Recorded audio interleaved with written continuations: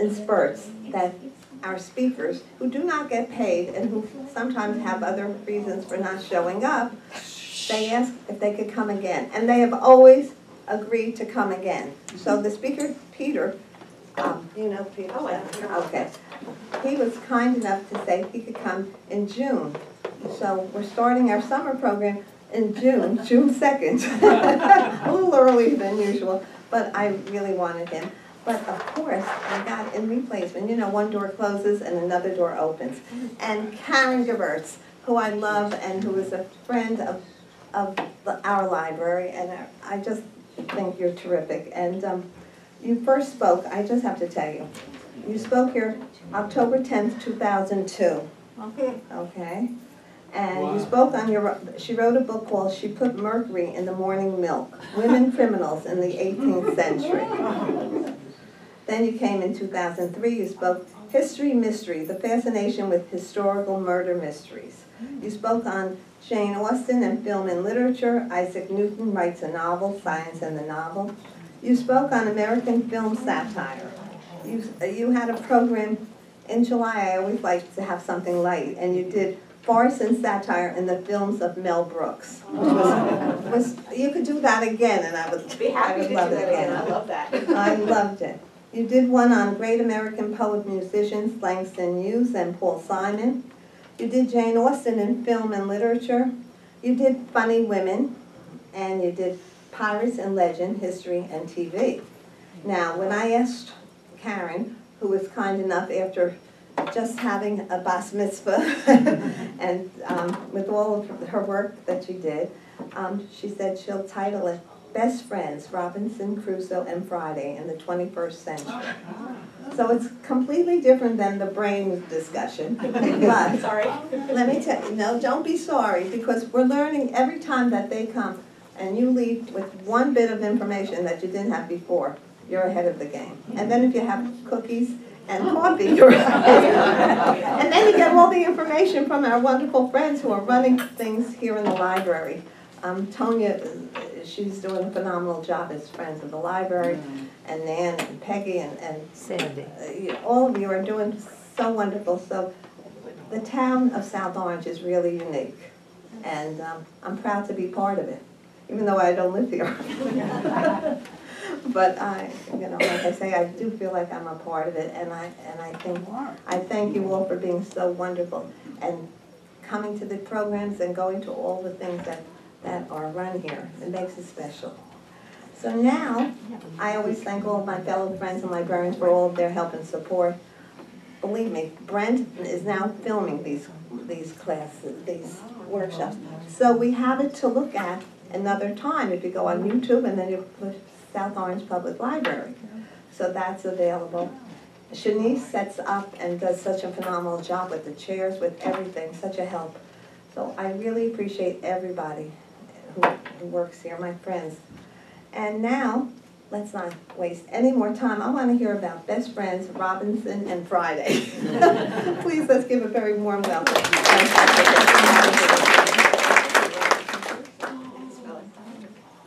So you should know that in the English department at Seton Hall, we share offices. So I have an office mate, and I told him where I was coming today, and I said, you've got to get in touch with Phyllis. It's so much fun to come to the library and talk. And he said, really? I'd love to do it. So you may see yet another English person on the roster at some point. I really hope so. He's fabulous, and he's hip, and he's young, and he's fabulous. So I'm going to start off, I'm a teacher, so I'm going to start in a very teacherly kind of way. I'm going to ask for a show of hands. How many people have seen a movie or a television show that began as a book?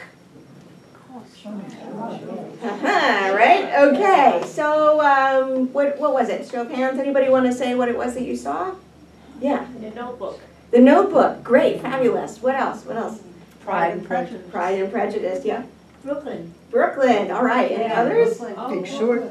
Brooklyn's popular. Okay. Yeah. Right, To Kill a Mockingbird. Oh, that's a good one. Yeah. Say Thornbird. Okay, so this gives you a sense, right, that it's pretty common, and it's been a part of filmmaking since the very beginning. And it goes, actually, adaptations go way, way back in film history.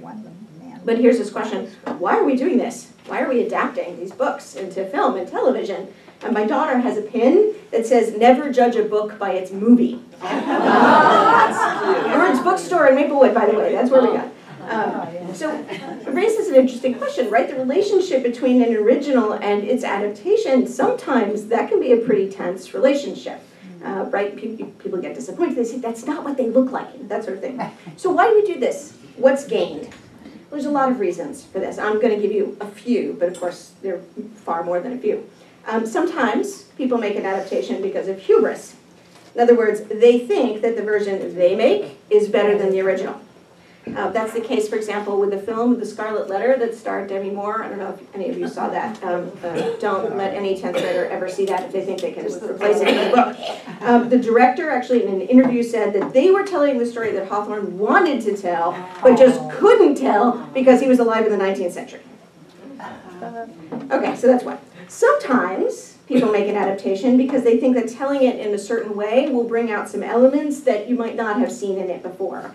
So Baz Luhrmann's adaptations of La Bohème into Moulin Rouge, for example, or his film adaptation of The Great Gatsby are examples of that point of view. If I tell the story in a certain way, you'll think about it in certain ways. So you'll see things that weren't there before. Sometimes people make an adaptation because they think that the retelling will make it more comprehensible, or the word that I really hate, relevant. This is the case, for example, with Romeo and Juliet, because of course, as we know, that's never relevant. That was starring Claire Danes and Leonardo DiCaprio, for example, was made about 20 years ago. Or, for example, the retelling of Jane Austen's Emma as Clueless, which starred Alicia Silverstone.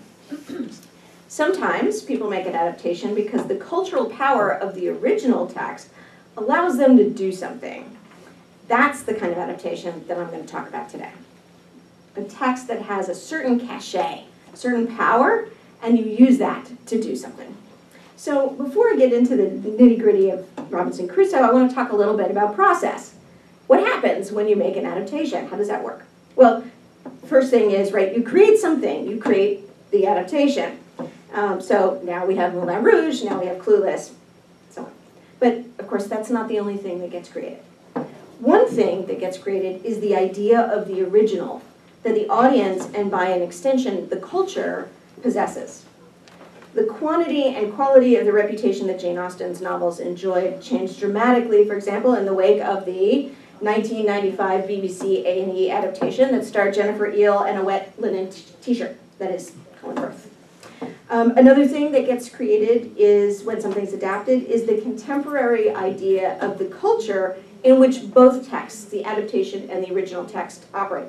So for example, all those beautiful adaptations of Austen's novels, they spawned a whole film genre called heritage film.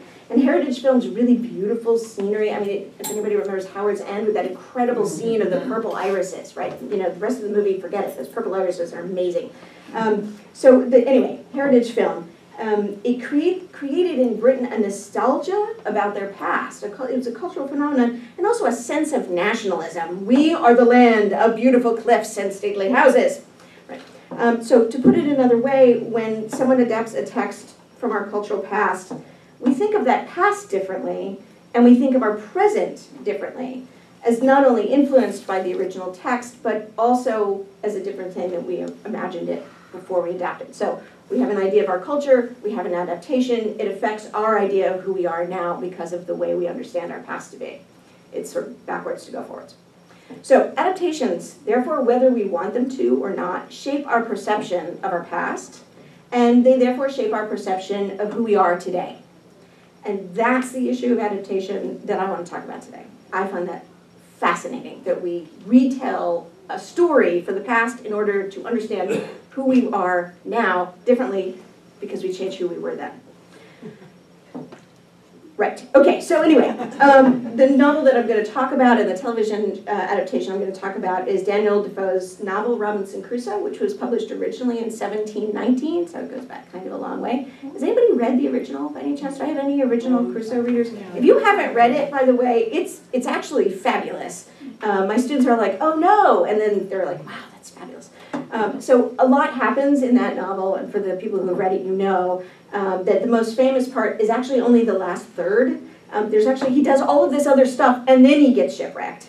So that famous part where he gets shipwrecked on the island and he lives there for decades and then he's rescued and he's returned to England by an English ship, that's the part everybody remembers, and that's the part that's always the subject of adaptations. Within that part of the novel, one of the most famous episodes is Crusoe's discovery of the bare footprint in the sand. It's so iconic you don't even have to read the novel to know, like a picture of a bare foot on a beach somehow connects to Robinson Crusoe. And that bare footprint, of course, leads eventually to his rescue of Friday, who is a Carib. The Caribs are the tribe of people living around the perimeter of the Caribbean. They lived on the islands and also on the coast of South and Central America. So when Crusoe finds him, Friday is about to be eaten by cannibals, but Crusoe rescues him, and Friday immediately then puts Crusoe's foot on his head to signify that he is Crusoe's servant. Crusoe's very happy about this. He's happy to have Friday as his servant, and he proceeds to teach Friday English and Christianity, neither of which does Friday profess all that well. So he's either a really bad student or Crusoe is a really bad teacher. You can take your pick. So when Crusoe is rescued, Friday goes with him to Europe and then to England. And no one who they encounter seems all that surprised or confused by a white Englishman's roaming around Europe with a black Carib servant. And Friday certainly has his uses, such as fighting off wolves in the Pyrenees or entertaining Crusoe and his traveling companions when they're stranded in a blizzard. Well, this character of Friday has been really uncomfortable for readers for a long time. The representation of a black person is not flattering or respectful. Friday's comic illiteracy, his antics, his seemingly foolish questions, his incomplete grasp of the fundamentals of Christianity, his embrace of servitude, Crusoe, can be really troubling to 20th and 21st century audiences. Everything in Defoe's depiction of Friday constructs Friday as naturally inferior to Crusoe, and not only that, as embracing this inferiority, right? He's not just happy with it, he's like, yeah, I am inferior. So if we're to take that representation as an emblem of the Anglo-American past, we can't avoid the racism and the slavery on which the British Empire was built, and also on which the American economy was built. These attitudes in a canonical novel, which is fundamental to the definition of classic Anglophone literature, are therefore fundamental attitudes in the history of Anglo-American culture, and also to the present cultural socioeconomic moment. So Defoe's Robinson Crusoe tells us what used to be, and in so doing, what we are descended from, and perhaps still possess. So if you see it in that light, the television adaptation of Robinson Crusoe is really interesting. Now, I need to say right at this moment, I do not recommend this show as high art, okay? This is not like The Wire or Breaking Bad. Don't even think about it. But it's a fascinating cultural artifact. So I am not celebrating, a poster like a Michelangelo, but as a cultural artifact, it's really, I think it's super cool. Okay, so the questions I'm going to ask and hopefully answer for you are, what does this adaptation do to the original, and in so doing, what does this adaptation do to our understanding of the past and therefore of the present? So writing about assigning contemporary Robinsonads, and a Robinsonade is a book that's been inspired by Robinson Crusoe or is a retelling of it. Charles W. Pollard concludes, teaching these contemporary works helps students see how Crusoe's world is still a place that they have lived in and come out of. A place that remains useful because it helps them understand themselves by understanding their past. So I would say the same thing about this particular Robinsonade, the television show Crusoe. What does it tell us about the place we have both lived and come out of? A place that helps us understand ourselves by understanding our past. So I'm going to focus on the representation of Robinson Crusoe and Friday's relationship. That really troubling element in the novel and that really troubling element in the Anglo-American past. So I'm going to start with the fact that in the novel, it's this really problematic relationship, at the very least. That's a nice way of putting it's exploitative and racist. So I'm going to show you a scene from Crusoe, and then I'm going to ask you to share a little bit about what you notice, and this is me, the teacher, coming back. So watch and pay attention. Okay. Okay, good. Okay, so Robinson he's come down to the beach because theoretically he's going to, Don't waste your powder. None of this he thinks these guys are going to rescue him. They do not look like they're going to rescue him. You lot stay here.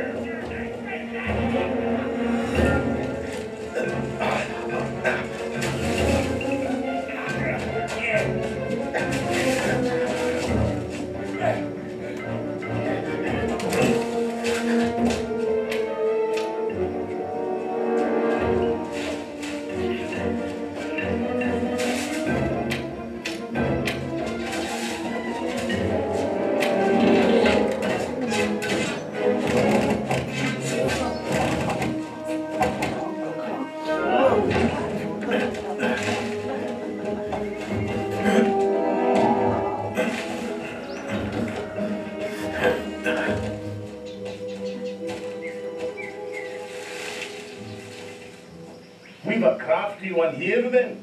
Well, I've got a dead one here. And we can't just leave it, can we?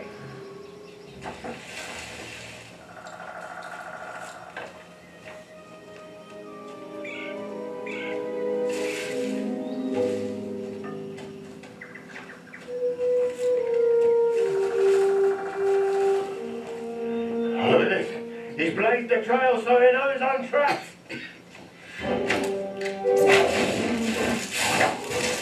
Have you seen any more like this? Watch out!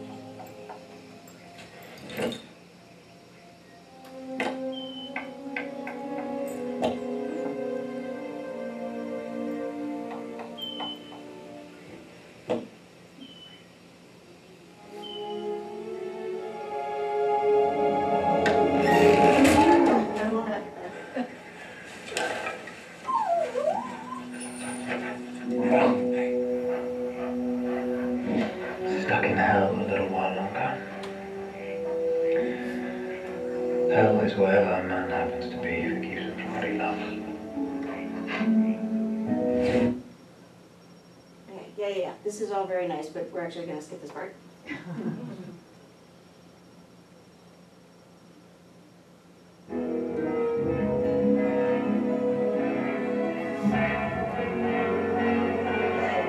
Happy end. Okay, good. Pirate appears. He survived.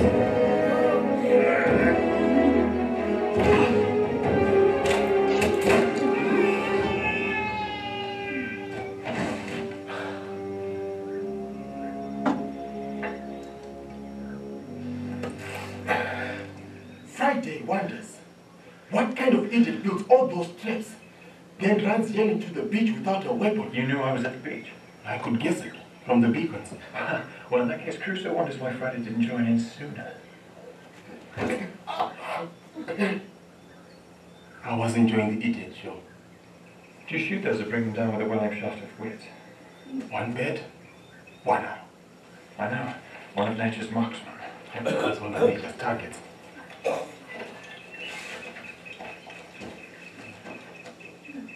Temerios, ¿quién eres tú?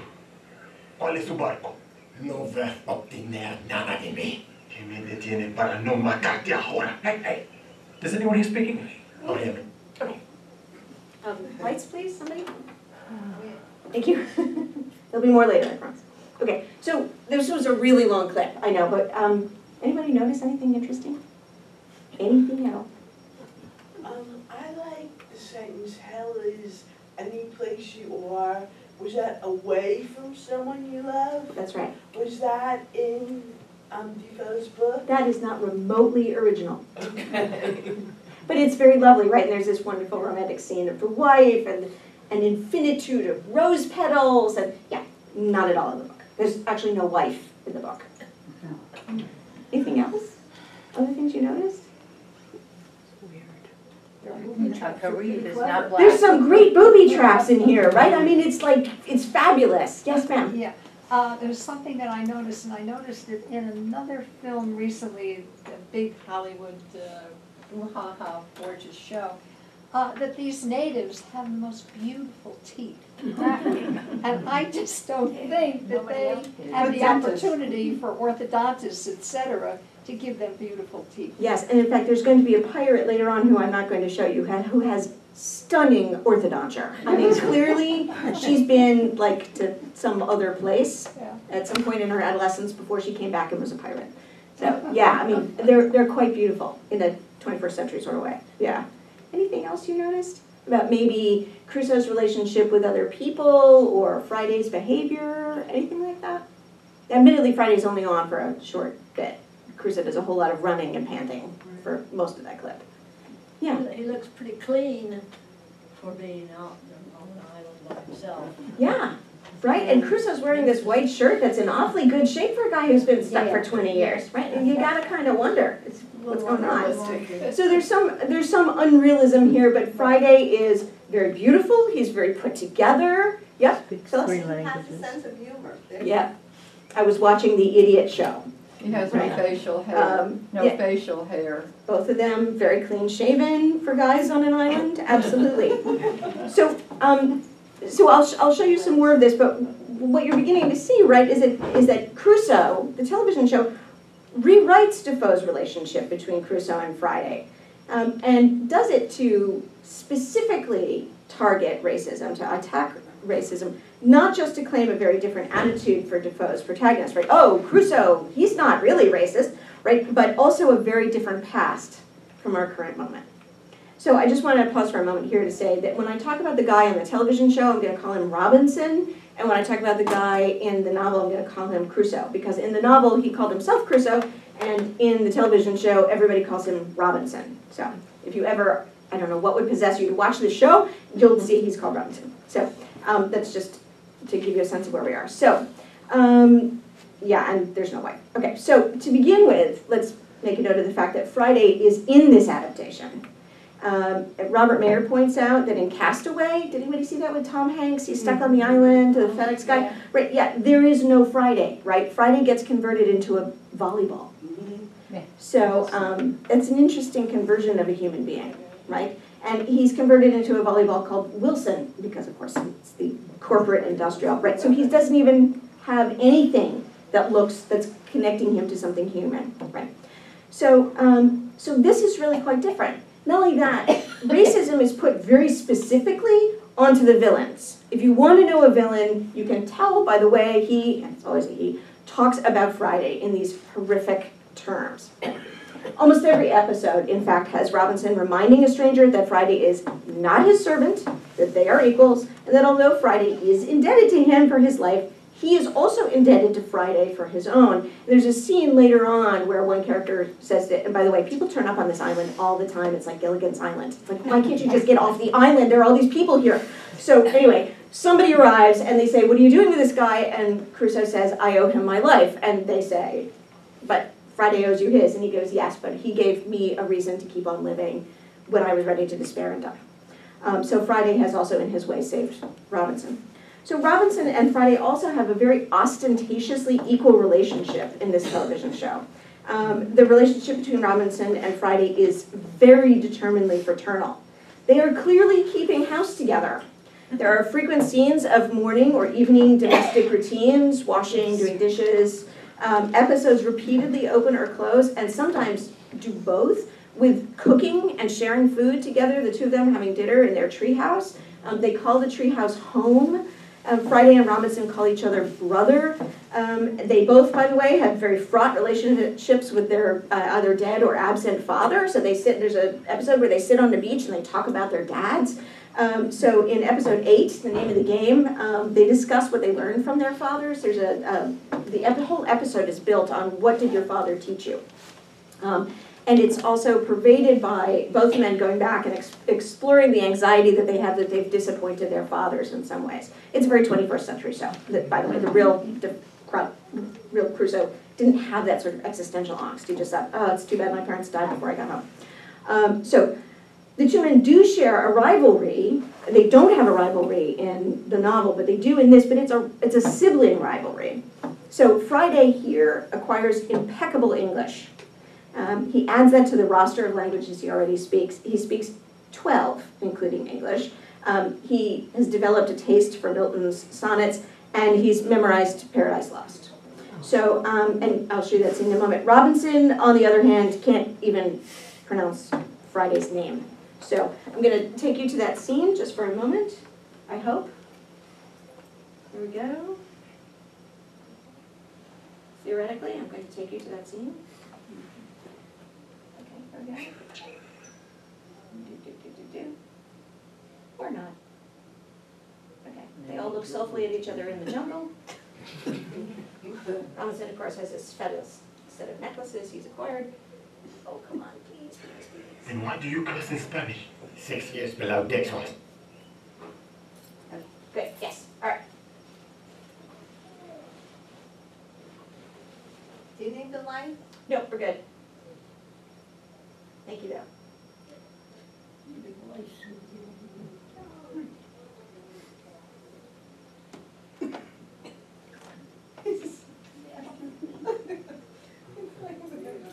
Friday wants his arrow. Man's going, no, no, don't take the arrow out. No. And Friday says, I'm taking the arrow. Okay, here we go.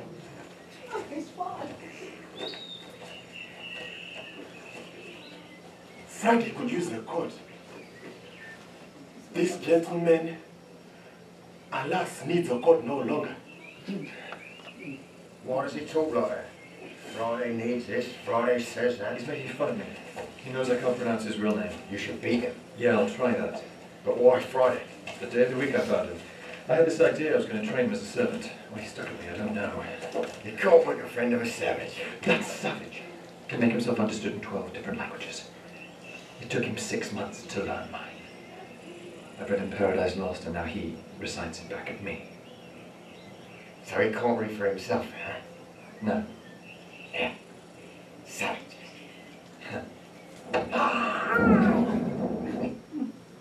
Okay, you get the idea. Lights, maestro. Thank you. So, you see here then the pirate, the villain, clearly marked by his racism, right? You should beat him. Robinson going, yeah, right, I'll try that. Okay. So there's really that inequality almost between Robinson and Friday in this episode, in this rendition that you don't see in others. In addition, they have this current of competition, not just equality or inequality, but outright competition. Robinson consistently supplies the engineering and scientific knowledge and skill. If you see the treehouse or Robinson zooming through the forest on a zip line, he's built all of those. That's Robinson's, right?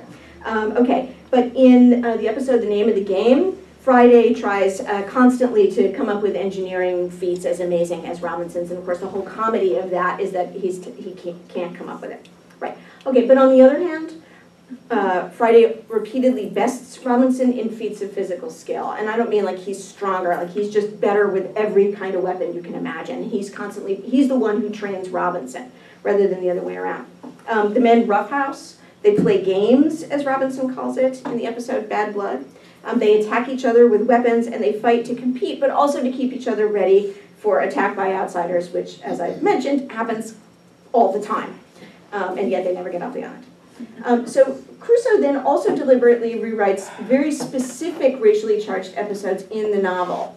And this is where, if you've read the novel and then you watch the show, it's fabulous because you can pick up those little things, right? In the first episode, Friday takes apart an umbrella, and an umbrella is like this thing that Crusoe spends 20 years trying to make on the island. And in the television show, Friday takes it apart in like 32 seconds. And I'm sure that's a comment. So, one of the very unfamous sections of Robinson Crusoe, Crusoe becomes enslaved. He's captured by the Moors, he's enslaved, and a fellow slave named Xury helps him to escape. They sailed down the coast of Africa, and they're sort of picked up by a Portuguese captain who wants to buy Xury from Crusoe, so Crusoe sells him Xury.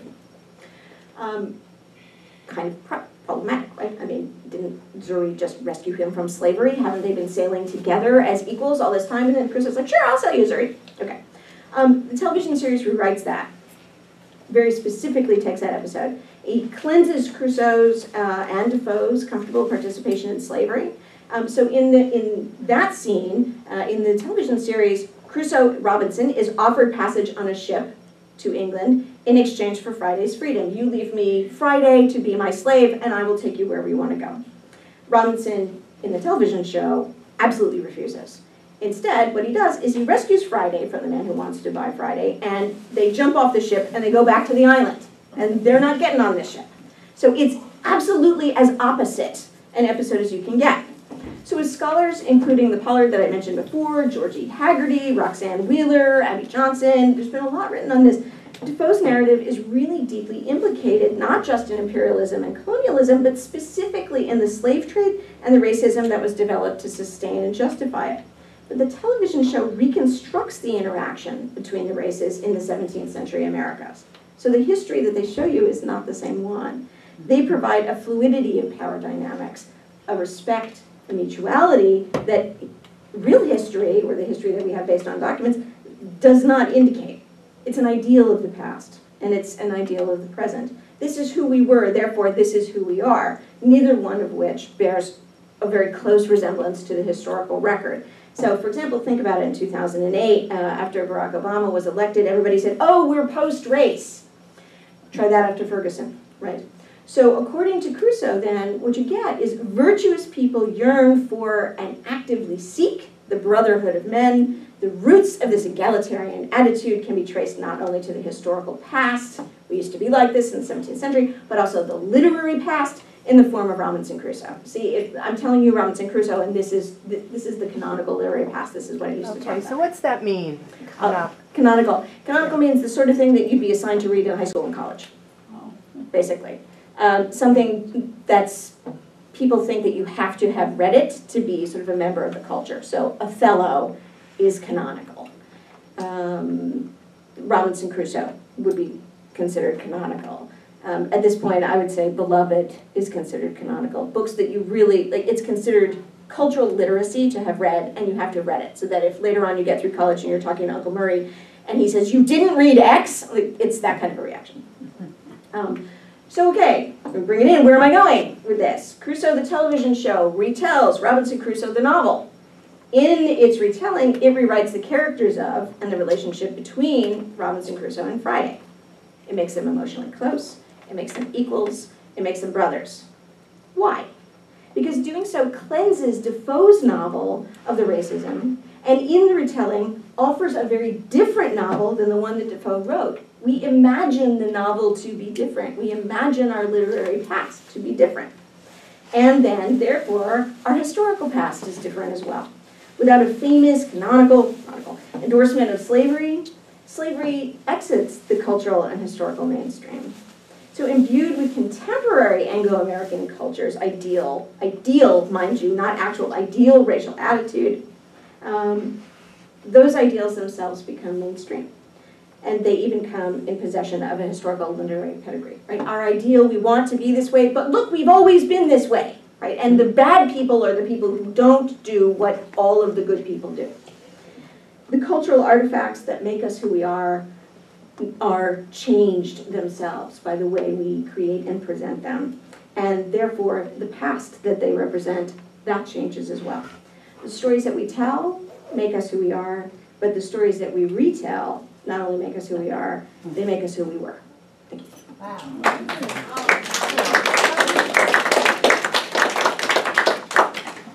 Yes, ma'am. Karen, how about Huckleberry Finn, Mark Twain, and the N-word, and all of that? Yeah, so I conduct that question by saying, oh, that's American literature. I don't do American literature, so I, but I won't talk. So what I'll say is, so the American past is deeply problematic for a lot of reasons. The British actually, the British themselves have a historically different relationship with slavery than the Americans do. Slavery really didn't exist in Great Britain itself. They emancipated slaves much earlier. Lord Mansfield in 1774, which is where Jane Austen's Mansfield Park comes from, made a ruling about the fact that people of African descent owned themselves. It became illegal to engage in the slave trade by 1811, according to the British. So their past is very different, and they can make certain claims about their past that are different that Americans really, we can't do, right?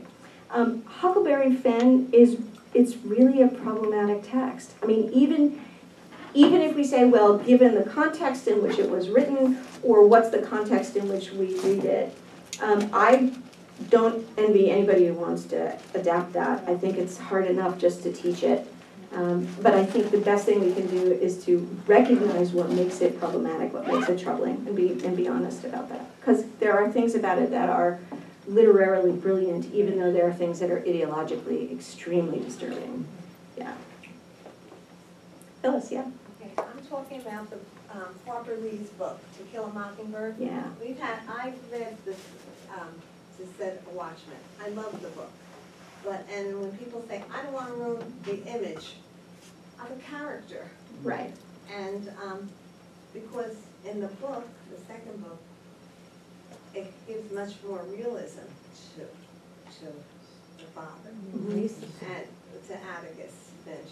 And the people, so if they make that movie, there will be people who will not want to see that adaptation. No, Which or has won't want to much see it more because it doesn't truth. have Gregory Peck. What? Right, yeah. It won't have Gregory Peck, what's really the point. And it will have a great deal of truth about where he was at that time, the Right. place, and his feelings.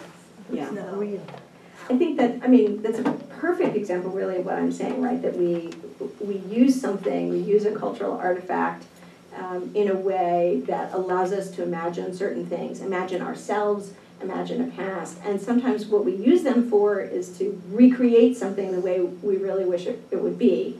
I'm working on a book right now, and one of the things I'm talking about is sort of the Disneyland phenomenon, right? Which is that we create spaces to reflect our dreams or our fantasies rather than what they might actually have been like when they were inhabited for real. Part of what you're saying is the problem of the sequel, right? Which is if you keep on telling the story, what came before it has to change, as opposed to adaptation, which is a retelling of that story. So it's a different mechanism, but yeah, people don't. I mean, I have this problem with Austen all the time. I teach Austen because I'm a huge fan, but well, and she's a great novelist. But my students will say, but that didn't happen in the Keira Knightley version, and now, now the movie is ruined for me. And I'm like, well, the book? Maybe the book's pretty good, so it is that problem, right, that we're carrying those expectations. I just saw the movie Trumbo, about Dalton Trumbo, and it was as realistic as you would think, because they showed excerpts of Ronald Reagan, and they showed the past. But Like they Sally. made him seem like he was living very badly after he got out of jail, and that was another thing. And then I looked it up, and he had gone to Mexico City right afterwards. He wasn't living, in the poor section of LA. So even that, even though it was supposedly based on everything truthful, it omitted that Mexico City part. Yeah, Which changed the whole dynamic for me, thinking, how he sacrificed, but he wasn't living as badly as others at that time. He couldn't afford to go. Right, but it would be a really different story, right, if we told it that way. The whole arc of character But they development, did the whole arc of If narrative. you see the movie, you'll see what I mean about it. It seems very, truthful. Where's it playing? Most of it. Trumbo. Where's it playing? It was in Montclair for a while, it just slipped through. It went in and out of the theater. But Phyllis, he sacrificed a lot of his career because of the ignorance of the times. I mean, so he's living in Mexico City, but his artistic life was really squelched. And he also fought, the Un-American Committee. And which, the only thing that was very interesting in that movie is that it ended in 1975.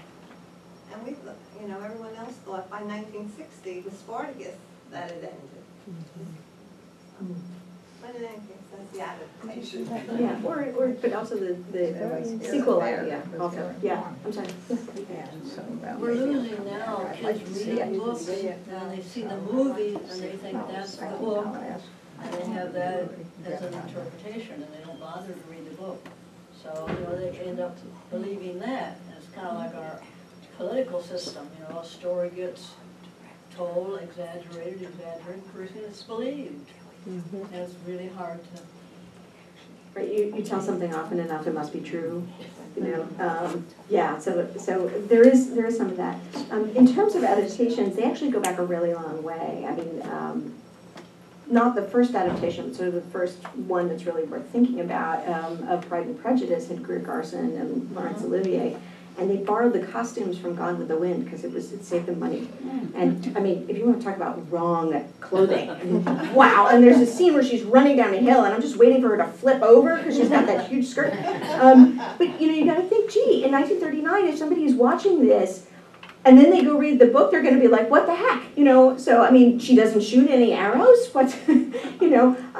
Wow, and her sisters don't get drunk at the party and swing and throw up. I mean, how did that happen? They left that out in the novel? So I think in some ways that's always been a problem. There have been some studies on whether seeing the film or the television generates more readers. And the last data that I saw was that it didn't necessarily generate readers per se, that people didn't necessarily rush out and read Pride and Prejudice, or if they did, they couldn't get through it because it didn't have a wet shirt scene, but that it generated kind of a sense of literariness that's different and is its own interesting phenomenon. So I don't think the apocalypse is nigh in those terms. It's an election year, and the apocalypse is always nigh in an election year, but not for reading purposes, I think. But it right. I mean, this is the problem with adaptations. It's always been a problem. But you know, Shakespeare adapted, Chaucer adapted. I mean, they stole shamelessly from everywhere. I mean, how many Troilus and Crusaders can you think of offhand? Or Julius Caesar's? There's like a billion. So it's always been with us, and happily, I don't think anybody would say, you know, you really shouldn't read that Shakespeare or, you know, Julius Caesar. It's not the way it really happened. So there are some merits to it too. I'm sorry, I just thought about West Side Story. Yeah. And thinking about that Romeo and Juliet. Absolutely. Pygmalion. Yeah. There's a million of them, right? We could name them. We don't even think about them as adaptations. Yeah. Which You you raised- said is your favorite? Oh, hold on. I'm sorry. There's a question over here. You raised an interesting point in talking about the adaptations from earlier in the century, in that they try to rewrite history to who we were. In the Harry Potter adaptations, for me, what was awful was they took the house elves and what J.K. Rowling was saying about slavery and about otherness, and they trivialized it, and they actually destroyed the point for me. And I'm starting to wonder if that's common now in the adaptations that occur now, as opposed to the ones that are written about earlier novels. I think that's a phenomenon that you can find kind of anytime and anywhere, that somebody will retell that story because they're comfortable or uncomfortable with certain elements because it serves their purposes or it doesn't. So for example, this whole idea about the Crusoe-Friday relationship, these are best buds on an island, you know, making smoothies and composting, which they do, by the way. You know, that is not Robinson Crusoe from 1719, and it suits somebody's purpose to recreate that. It certainly suited the movie maker's purpose to take out that whole wonderful analysis of economic exploitation and labor and slavery. Absolutely, and I agree with you that when you take something out like that, it's really suspect. I mean, what's being promoted? But you know, movies are made by corporations, and what do corporations need, and what do they benefit from? And so you know, you can go back. Adaptations have pretty much always done that. I mean, the same thing with that Pride and Prejudice that I was referring to. In that Pride and Prejudice, the whole class conflict basically gets erased at the end. That Lady Catherine shows up and she harasses Elizabeth, and Elizabeth, you know, gives her the line, gentleman's daughter, blah-de-blah. And Lady Catherine walks out of the house and says to Darcy, "You're absolutely right, you should get married, she's perfect for you." Poof, there goes the whole class issue, which was, you know, fairly fundamental to the novel and all the other ones. So we all, I think there are ways in which that can always happen. There's a Gulliver's Travels from 1939, I think it's 39. It came out, I think, the same year as Steamboat Willie, and it's by the Fleischer brothers. And in it, Gulliver is this really benevolent, lovely guy, and there's a Romeo and Juliet story happening in Lilliput, and he helps the lovers get together, and he ends the war that would keep them apart. And it's like, what?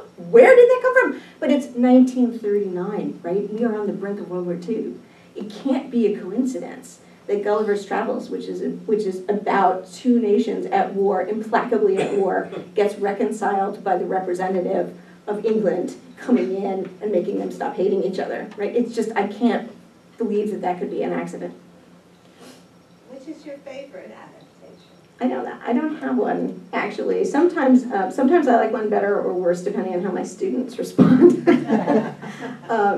So for example, I love the adaptation of Emma that's Clueless. I think it's fabulous. And my students are stunned And so I really don't know anymore whether one of the reasons why I love it so much is because I love the look on their faces when they come into class after they've seen it. They're like, oh my God, I had no idea that was Emma. I mean, it's kind of fun, you know.